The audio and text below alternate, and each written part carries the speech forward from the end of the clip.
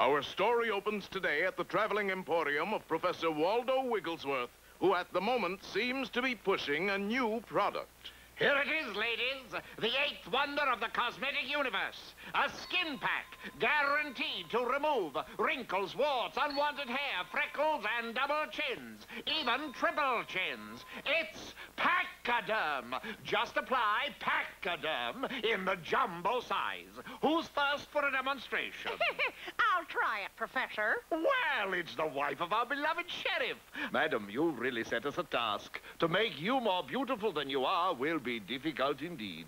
You really like my face? I can truthfully say I've never seen anything like it. Very well, Dr. Feldspar, will you prepare the Pachyderm treatment? Right away, Professor. Pachyderm? Fillmore, I thought we were selling Indian Guide elixir. It's the same stuff, Hoppity. I just add this flour to it to thicken it up a little, like this. Then I put on a new label, see? Pachyderm. Do you think that's ethical? No, I think it's pretty messy. So here you are, Professor. And now, lovely lady, let us put Pachyderm to the test. Fear not, madam. The pack lifts off neatly in a few moments, revealing a lovelier, younger you. But if you just add flour and water, you get Not Hoppity. Pachyderm. But Fillmore, you didn't add flour. Yes, I did. See, it says here, pure sifted cement. Cement! Oh, boy. Hey, Uncle Waldo! Uncle Waldo! Get away, boy, you bother me. And now, madam, are you ready for the great unveiling? Very well. Ta-da! What's this? I tried to tell you, Fillmore mixed the face cream with cement. Great gobs of goo. Yeah, isn't it? Oh, this is awful. One moment, madam, and you'll be free. If we wait more than a couple of moments, we won't be. How's that, Fillmore? Look who's coming. It's the sheriff. And that's his wife under that cement. All right, move along, you people. What are you scallywags doing? Just a little scientific experiment, Sheriff. And what's that? This is my cousin, Ermentrude Pickelheimer. Just over from the old country, doesn't speak English very well. Looks kind of familiar. Now, where have I seen that dumpy-looking figure and those big flat feet? That was more than the sheriff's wife could stand. She swung blindly at the sheriff and pitched off the platform. Hey, what's happening to her face? She's just cracking a little smile, Sheriff. Looks like she's cracking up. And with that, the hardened cement fell from the lady's face, unfortunately taking her eyebrows with it. Bernice, it's you! Let's get out of here. Why don't we take the truck, Uncle Waldo? I don't want to be slowed down. Charge! And our friends went lickety-split down the road, followed by the sheriff. Is he still following us, Hoppity? Following? He's gaining on us. He can't be. We just passed the county line. So did he. Yes, and the sheriff had good reason for his speed. He was pursued by his furious wife. Big flat feet, huh? Let's turn off here and fool him. I wouldn't if I were you. How come? Look at that sign. Oh, yeah. What does it say? It says Hoot and Holler, keep out. Keep out? With that poor man's Elliot Ness baying at our heels, this is no time to worry about trifles. Come on. It's not exactly a trifle we gotta worry about, Uncle Waldo. It's a giant. The giant? Yep, the giant of Hoot and Holler. Don't be ridiculous, Hoppity. Giants are merely mythological manifestations of primitive folk fears. I think you better explain that, Waldo. Too many big words for you, Nicodemus. Oh, I understand it all right. I thought you might explain it to him. Yike! Oh, my sainted Aunt Agnes McGee. There really is a giant of Hoot and Holler, and he's enormous. Don't miss our next episode, Tree Top Tall, or Things Are Looking Up.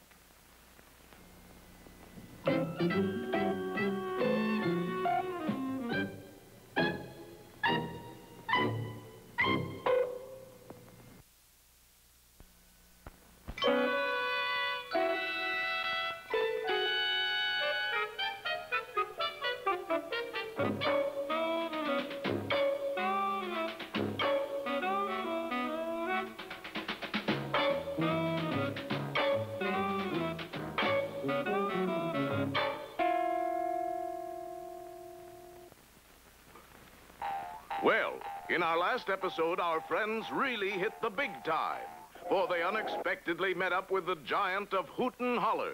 He's the large economy size, all right. Great snakes, listen to that voice, Manfred. Shh! I don't think he knows we're here yet. Let's tippy-toe away. Tippy-toe it is, Hoppity. Fillmore, what did you blow that thing for? Because you are standing on my foot. Do you realize what you've done, Bainbridge? Yeah, I got you off of my foot. You also drew the giant's attention to us. Uh-oh, he spotted us. Let's get out of here. Well, heaven knows they tried. But when Fillmore started to run, he tripped over Waldo's cage. And when Waldo started to run, he tripped over Fillmore. But just as a giant hand reached down to grab them, Hoppity Hooper bounced into the sea. You can't catch me. You can't catch me. And Hoppity dodged nimbly about as an enormous thumb and forefinger tried to pick him up. Let's get out of here, Fillmore. Hey, now wait, Waldo. Put me down, will you? I'm wasting all this footwork. Yeah, but we can't run off and leave Hoppity. We could make the effort. Yeah, but think of all the boys and girls watching this show. This is no time to worry about ratings. What would all them kids out there think of you if you ran away and left Hoppity with a giant? They'd think I was a cowardly fink. Sure they would. And they'd be right. No, you don't, Waldo. We're going back to save Hoppity. Very well. Forward. Meanwhile, back at the giant, Boy, am I ever getting tired. just a little too tired, for at that moment, the giant got Hoppity. Stay, varlet. Oh? Cease and desist, you mountainous mound of belligerent blubber, or you'll have to reckon with Professor Waldo Wigglesworth. And company. Yeah, come on, put him up. Then fight like a bear, won't you? Step over that line, I dare you. Ooh, he's on my foot. Turn it off, Fillmore. Oh, yes, for heaven's sakes, turn it off. I can't stand it. I'm free. Let's go. Wait a minute. Did you hear what I heard? You mean this? Oh, not that. Please don't blow that thing again. That! Does that sound like the voice of a big, ferocious monster to you? No, I guess not. Hey, Shorty, are you a big, ferocious monster? Well, no. In actuality, I'm just a big, lovable monster. But nobody ever stays around long enough to find out. You're not ferocious at all? Oh, heaven knows I've tried. I've really tried. I'm just not the type, I guess. Then how come you grabbed me? Well, I just can't stand little things hopping or buzzing or flitting around me. They drive me crazy. Oh, I'm sorry. Loud noises set my teeth on edge, too. I'm sorry. Then we're free to go? Oh, by all means, if you'll take them with you. Well, let's... Uncle Waldo, what is it? Hold it, it's coming now. Oh, for the land's sake, what is it? Shh, he's getting an idea. This is it. We're rich. Yeah, we are. Well, practically, gentlemen, you see before you in this little gathering of 4 people, the world's greatest basketball team. Basketball, but that takes 5 people. With a center as big as this one, who needs 5? Gentlemen, welcome to our new basketball team, the Dribblers 5 minus 1. The Dribblers 5 minus 1? Oh, don't miss our next athletic episode. The game's the same, or Hiya Sport.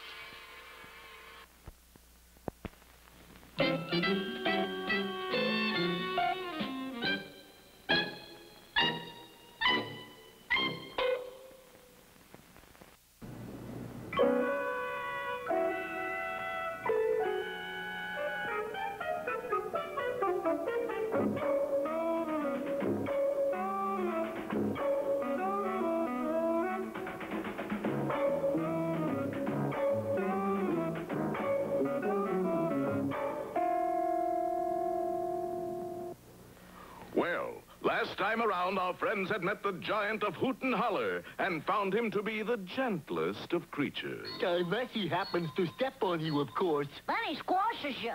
But gently. Now, here's my plan. We'll form a basketball team, just the four of us. How about, Mr. What is your name? You can call me Tiny. Tiny? Yes. All my brothers are bigger than I am. Hey, if we had his brothers, we could start a football team. Oh, they're already on a football team. They're linebackers for the Chicago Bears. Now there's a team. Please, Egbert. Well, Mr. Tiny, how about joining our basketball team? Ooh, I'd be delighted. Only what? what's a basketball? Oh, for sweet Nellie's sake. And so, retiring to a nearby clearing, Waldo had to teach the giant how to play the game. Now, the first thing you do is take the ball. Uncle Waldo, we don't have a basketball. I got a yo-yo. It's not the same thing, Ethelred. Now, what do we use for... Hoppity, my boy. Huh? Hoppity, it's all up to you. To do what? Hoppity soon found out, for in a moment he found himself pressed into service as a basketball. That's it, Tiny. Keep him close to the ground. Bring it down the court. Make like a basketball regard. Okay, Professor. How's this? Ouch! What happened? I think he booted the ball, Waldo. My, that's smart. All right, let's try it again. How do you like being a basketball? It has its ups and downs. All right, Tiny, shoot! Sensational, Tiny. You'll make Wilt the Stilt wilt. There's just one problem, Uncle Waldo. Where are you going to find a pair of size 97 and a half basketball shoes? Where else? In a shoe store. But, mister, that's in my sign. I need those shoes. How much? Well, about the $50 ought to do it. Sold. Here, $5 in cash and $45 in tickets to the game tonight. Take it down, Marmaduke. Right, Waldo. But the name is Fillmore. Get your tickets right here for the game of the century, folks. The Dribblers 5-1 versus the Swamp City Beavers. Hurry, hurry, hurry. The game is about to start. This way, sir. Yours is the third seat over. Play ball! Pass it here! Pass it here! Well, what a game that was. The Swamp City Beavers were good, but every time they made a shot, 2-ton Tiny would stick his finger up through the hoop, and the ball would bounce out. On the other hand... Here you go, Fillmore. Okay. Fillmore, you can't dribble while blowing your bugle. I know, it makes it all soggy. Here, Tiny. Yay! When the game was over, Swamp City was swamped 102-2. I dropped one ball in the wrong basket. Well, from that moment on, the Dribblers 5-1 were the new sensation of basketball. They beat every team in the country and soon became world champions. They even played the Harlem Globetrotters with one hand tied behind them. My bugle hand, too. Naturally, they were called on to make speeches. I owe my success in basketball to living clean, thinking straight, training hard, and being 32 feet tall. They even made commercials for television. Hey, Hoppity, are you still washing your gloves with that greasy kid stuff? Sure, they're kid gloves. Oh. I've used this razor blade 22 times, and it still works. But you don't shave. No, I use it for sharpening pencils. But then one morning, Waldo received a note that drove the roses from his cheeks. Egad, look at that, Hoppity. Leaping horny toads, what are we going to do? Well, I know what I'm going to do. And Waldo did it. He fainted. Well, what can be in that mysterious note? We'll find out next time in Waldo the Weeper, or The Balls in the Other Court.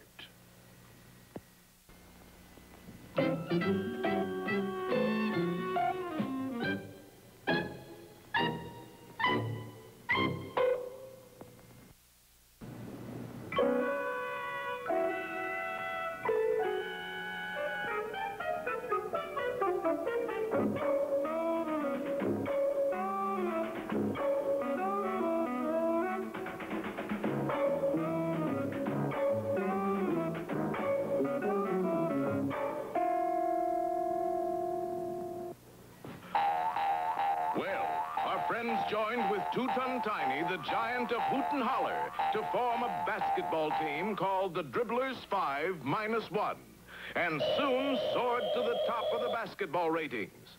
But at the pinnacle of success, Waldo received a note which moved him strongly and horizontally. Uncle Waldo! Yeah, he's fainted, Hoppity. Let me see that note. It's from Two-Ton Tiny. And it says, I quit.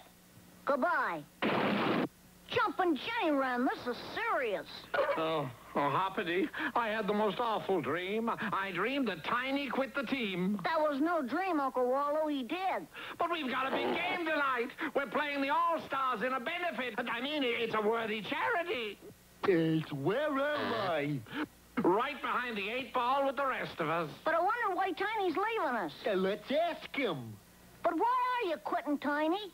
I won't stay in a place where people sell other people. People sell people? Yes, look at that. Giant sale. Big, big bargains. But that doesn't mean they sell giants, Tiny. They're not selling midgets. And how about that one? Giant clearance. Everything must go. I can take a hint. You mean? I'm going. The timid giant lumbered slowly out of town, leaving our friends in a quandary. This ain't a quandary. It's a killy parlor. Meanwhile, in the locker room of the All-Stars... Well, boys, my idea worked. That big lummox has left town. Now, remember, the only player they got is the frog. Concentrate on Hoppity. Yes, they'll concentrate on Hoppity, and let's face it, Fillmore, we are not very good players. Oh, I don't know. Listen to this. Basketball players, I mean. But Waldo. Shut up and eat your beans, Tamerlane, and...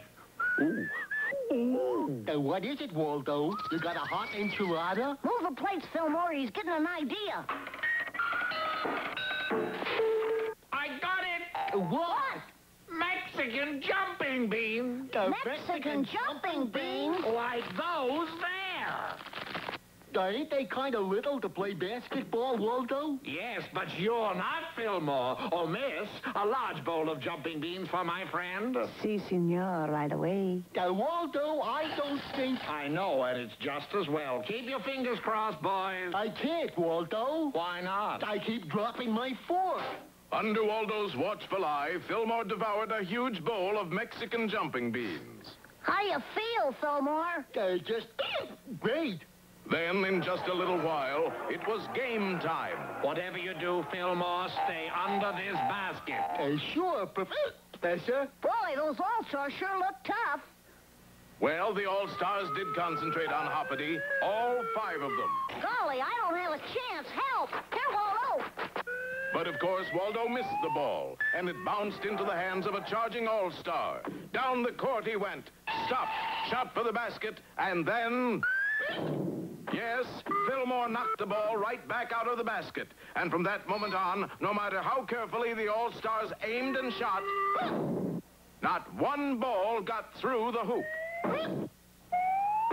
That's what I call using your head, Fillmore. No, Hoppity. It's what I call using the old bean. The score was 0-0 with 5 seconds to go when a loose ball. Waldo picked it up, glanced at the charging All-Stars. Ah!